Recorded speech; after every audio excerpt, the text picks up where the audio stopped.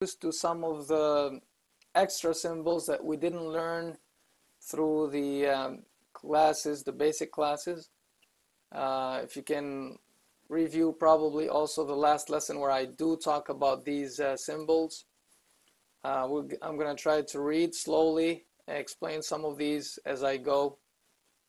We'll start from the top right. ذهب الله. First of all, this is Hamzatul Wasl. It's an alif with this symbol. What this is, it's a bridge like we explained. If you're reading from right to left, going by this alif, you just ignore it totally as if it's not there, and you bridge this, the letter before it, to the letter after it. So then you say ذهب bal, the lam after it. You jump from the ba to the lam right away. ذهب الله. Allahu. Here first, the first lam is ignored. It doesn't have any accents on top of it or below it, so we really don't pronounce it. You're pronouncing the second lam with a shadda. So instead of saying two lams, it's actually a shadda on the second one. And also the lam is a light letter, like we studied. It's a la. You don't say la. La is a light letter, except in the name of Allah, it becomes a heavy letter. And it also becomes, even the name of Allah becomes Allah, a light name.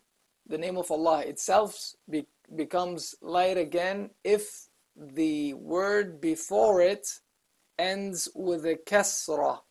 So if there's a word before the name of Allah, or a letter before the name of Allah with a kasra, the name of Allah becomes Allah.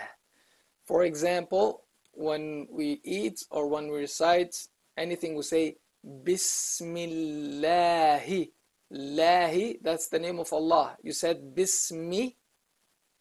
The meme has a kasra right before the name of Allah. So you say Bismillahir Rahmanir Rahim. You don't say Bismi Allahu, or you don't say Bismillahu, no, or Bismillahi. You say Bismillahi.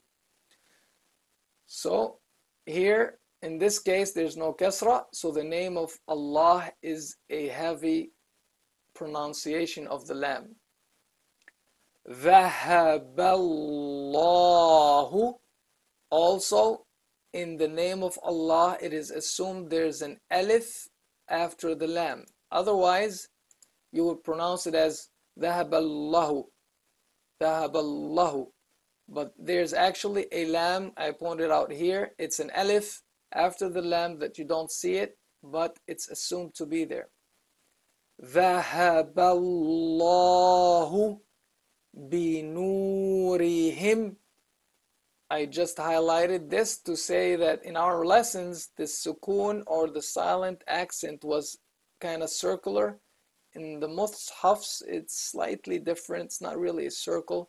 I just wanted to, get your attention to it, to know that this is actually a sukoon. We'll repeat from here. بِنُورِهِمْ وَتَرَكَهُمْ. Notice the movement from light letter to heavy letter back to light. وَتَرَكَهُمْ. Not وَتَرَكَهُمْ. وَتَرَكَهُمْ فِي ظُلُمَاتٍ. If there's a small alif on top of something, in general in the Quran, anytime you see two letters on top of each other, you always pronounce the one that is on top. You ignore the one that is below. In this case, it's not really two letters on top of each other, but there's a letter above a connection. So you assume that there's actually an alif here. Why is there an alif? Because that's how the Prophet ﷺ used to pronounce this word. But it was written as such. So we don't change anything of how the Quran was written. So we kept the real word how it was. This is actually ظُلُمَاتٍ لا يبصرون. There's a shadda here on the lam. This is because of a tajweed rule that you're gonna learn in higher classes, higher level classes.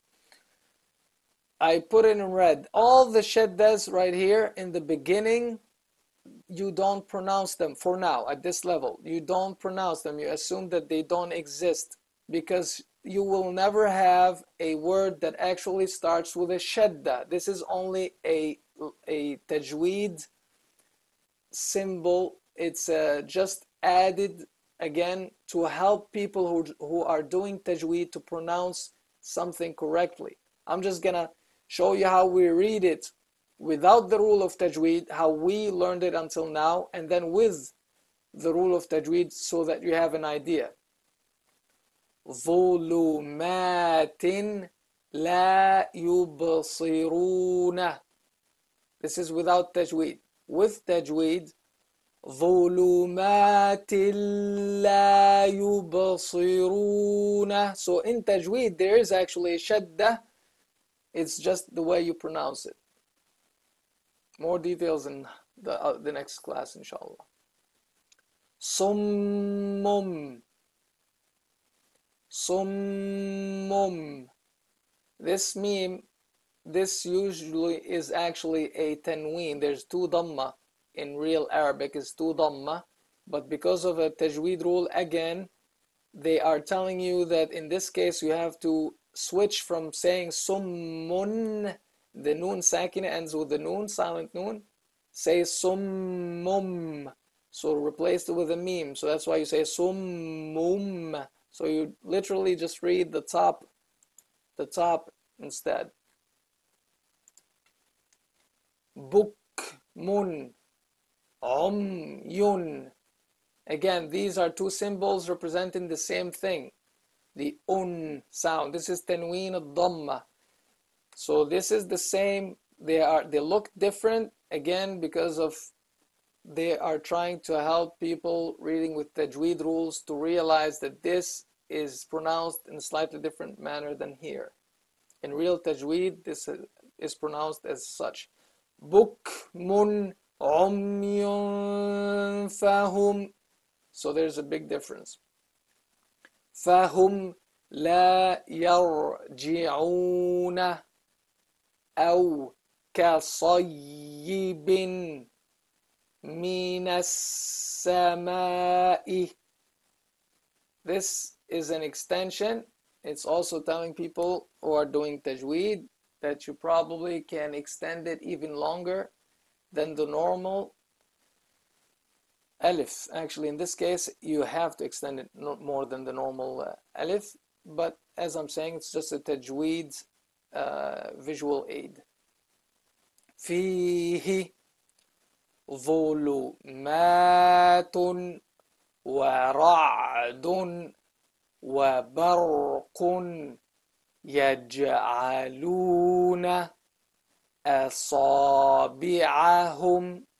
في آذانهم من الصواعق حذر الموت. Of course, we're gonna learn also later on, whenever we stop, we just usually put sukoon on the last letter. So here, if I stopped on al-mauti, it should end with حذر الموت, silent letter. It's no longer pronounced with the kasra, but with the silent, with the sukoon. But that's, we're gonna talk about this later, inshallah. Wallahu muhitum bil kafirina yakadul barqu. If I wanted to stop after yakadu and start again, I would say yakadu.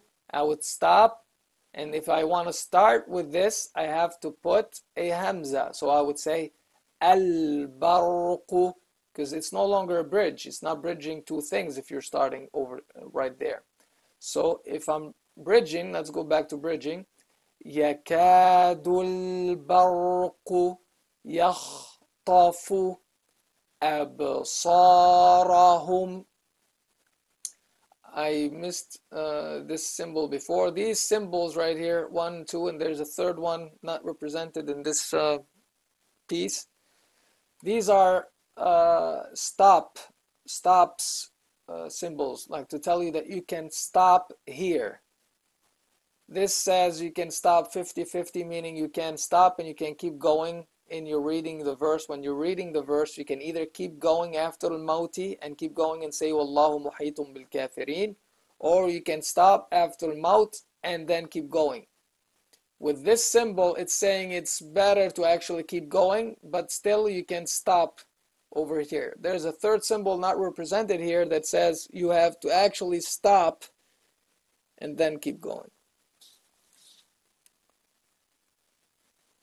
كلما أضاء لهم مشوا فيه وإذا أظلم عليهم قاموا.